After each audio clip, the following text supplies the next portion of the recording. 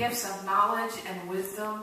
We thank you that you are teaching us every single day of our lives, especially for these students who are continuing their education, whether they're just beginning or in college or somewhere in between. Lord, we just pray that you would open their minds and their hearts to the many, many things that they have to learn.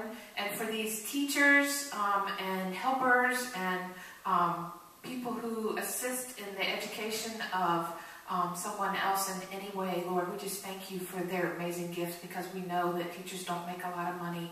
It's because of their passion and love and the way that you have gifted them that they serve in such a beautiful way. So bless them, Lord. Bless them with well-behaved children and youth.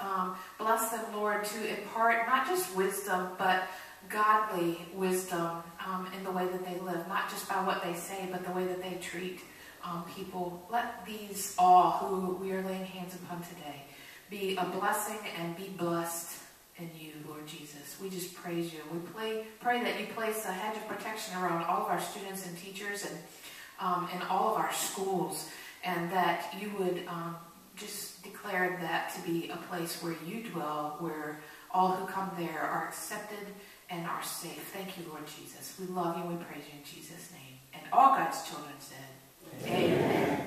Thank you, guys. God bless you.